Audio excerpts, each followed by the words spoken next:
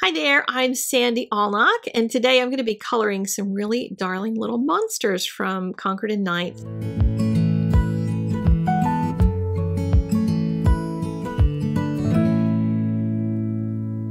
I wanted to work with these cute monsters because they are adorable and they have little hearts that they hold. They have little hands in different directions. You can use them, mix and match them like paper dolls.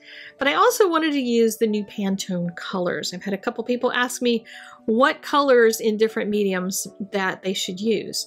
And notice that each one of these has a little different flavor to it because you're never going to get a pure exact color.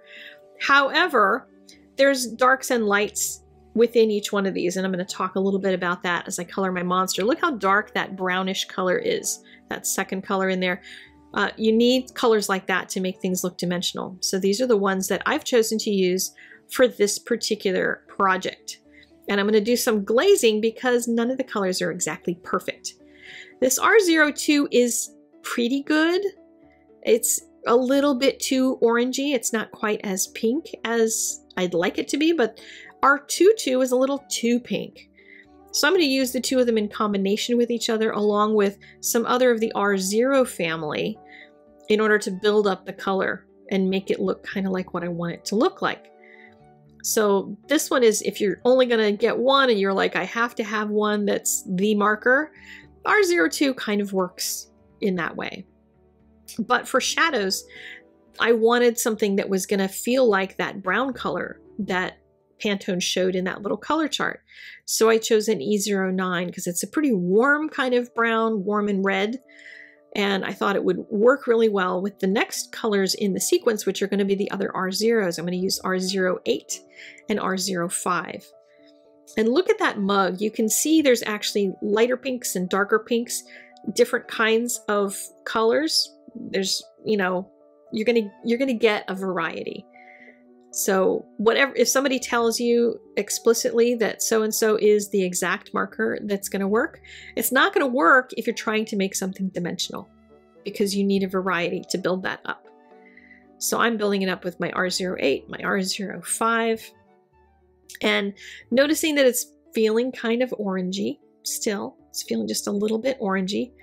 And so I'm going to use some R22 because that's a little pinker. Remember I said it was a little too pink? Well, when I start using it in combination, it starts to pink this up just a little bit.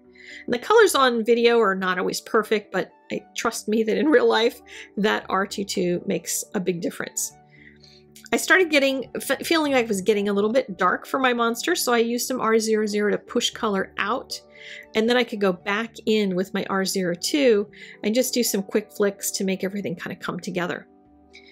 Put some white pen in his little teeth and his little eyes. And remember that when you put white pen over top of anything red, it doesn't work all that well because it sinks in. That red color is just, it's strong and it bleeds through whatever it wants to bleed through. My little heart had some bleeding in it because I put so much color in my monster that I had to do something with that. So I just used some gray colors to put a haze around the outside of my heart. And it's pushing the color a little bit back out into the monster, but for the most part, it's just creating some distraction from the fact that I had some bleeding. So if you have some bleeding, take advantage of it and figure out what's next to it that you can color something with that will cover it up or distract from it. Did a little touch up on my monster himself because he started feeling a little pale as he was drying. And I will go back and do a little more work on that heart to fix a little bit more of that bleeding in just a few minutes. This time I decided to just draw right over top of the little monster's teeth because, for goodness sake, I sat there and tried to go around them in the other monster and that was useless effort. And I'm going to make this little guy blue-greens. But what I started realizing is I wanted more of a green.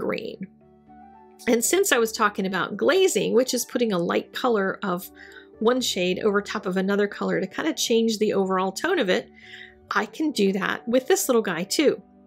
So I can take a YG00 and add it to that BG01 and 15 and make a whole new color. This is not a color that exists in Copic marker, so it's kind of fun.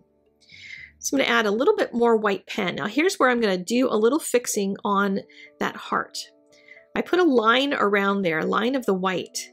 And while it's still wet, before it dries completely, I'm going to take my finger and just pull that color down a little bit. So it's going to create a little softer white rather than just having a line, a solid line of white, especially since I have that gray color in the heart itself.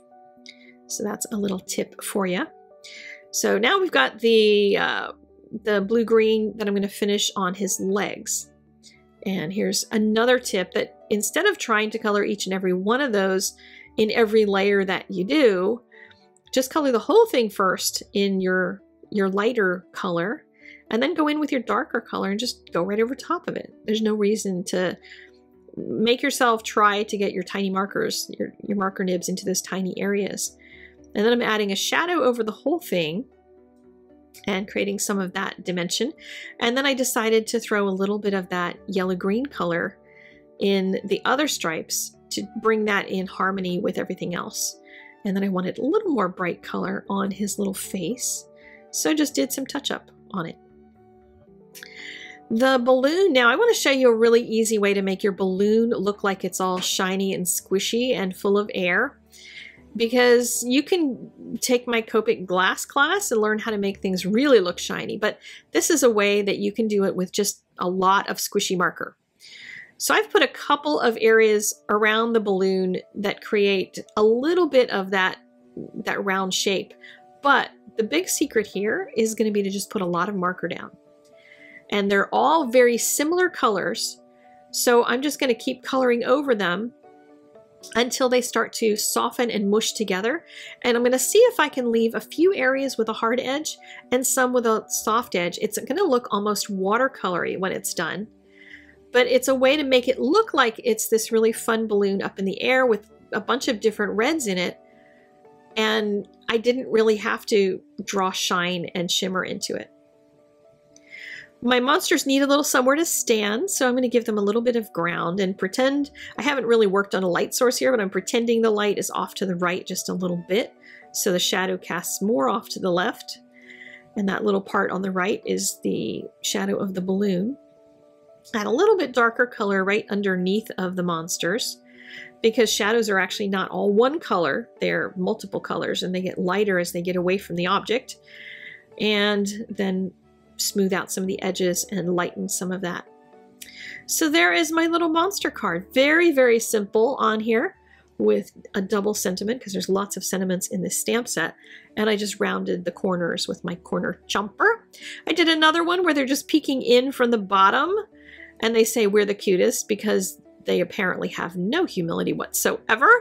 And my third one, I made the little guy, the little blue and green guy, hold the heart up in the air, and I had to draw his arms in myself, and then I drew a little triangle underneath the flowers so that my other little guy could hold a little pack of flowers to give to somebody. So there's my fun little crazy cards. Hope you enjoyed these. There's, of course, as always, still pictures on the blog, and the colors are over there, etc. So you can check that out with the link in the doobly-doo. Hit the like button, subscribe if you have not yet, and I will see you all very, very soon. Have a great day.